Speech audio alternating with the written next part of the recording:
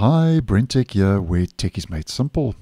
So we have our final Windows 11 24H2 update rolling out for this year, 2024.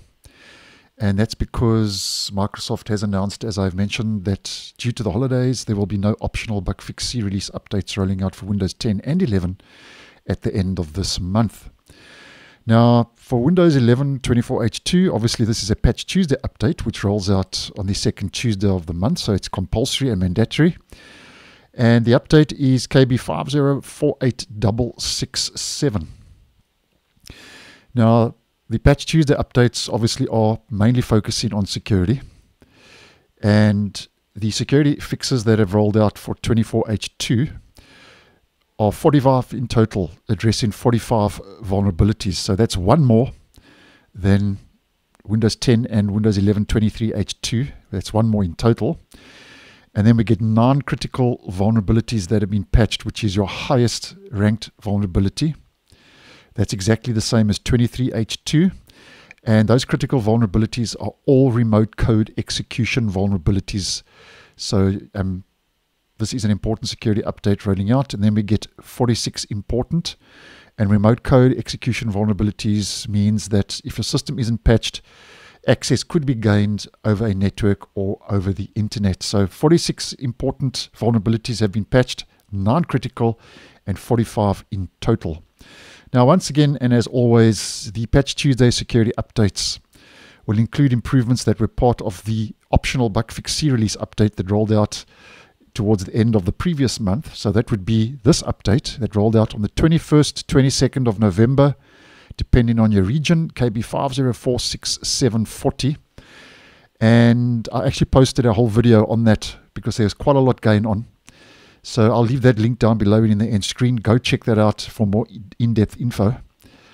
And just a quick recap for the purpose of this video. Now, once again, just a quick side note.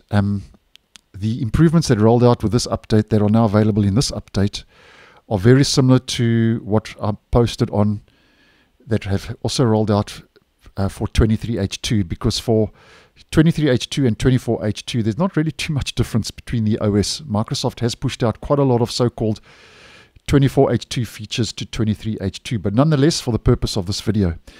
Now, it includes Start Menu Jump Lists improvements. And jump lists, if we right-click on an app in the Task Manager, are these. And just on another side note, most of these new features are gradually rolling out according to Microsoft, and most of them I haven't received. So you may see them, you may not. So getting back to the Start Menu Jump Lists. So when you pin an app to your Start menu, you should also see those jump lists. I'm not, but as mentioned, go check that out. You may have received that. And then it also shows it also shortens the date and time for the system tray. So for this, if we head to our settings and we head over to time and language, date and time, this one I haven't received as well. Here under show time and date in the system tray, you should see another setting here to shorten that date and time. So that's a nice one because it just cleans up the date and time in the system tray, making that a lot less cluttered. And I actually can't wait for that to actually roll out in my region. And then the notification bell icon might not show, which is this little bell icon here to the right of the system tray. That might not show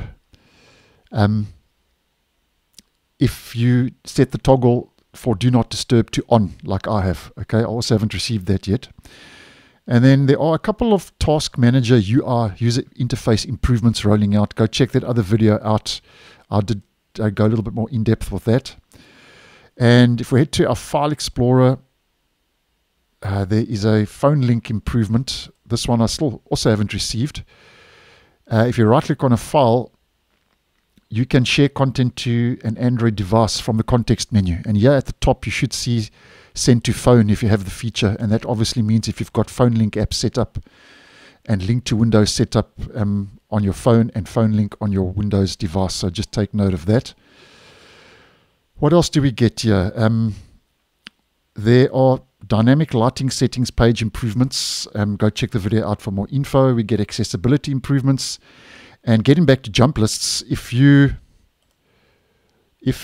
hold Shift and Control and click a jump list item, this opens the item as an admin I haven't received that either, and there were a couple of other little features that rolled out. As mentioned, the video is linked down below and in the end screen. And there were also fixes rolling out for DISM, PowerShell, Windows Update, Clipboard. There were some general bug fixes, and there was a little bit more going on. As mentioned, the video is linked. And because this is a compulsory mandatory update, if we head over to our search, just to have a quick search for WinVer to find out what the build has been bumped up to. So this is the About Windows menu for 24H2 of Windows 11. The OS build is sitting on 26,100.2605 after this update has been applied. And guys, that's the last update for 24H2 for this year of 2024. The next update will be rolling out on the second Tuesday of January next year. So thanks for watching, and I'll see you in the next one.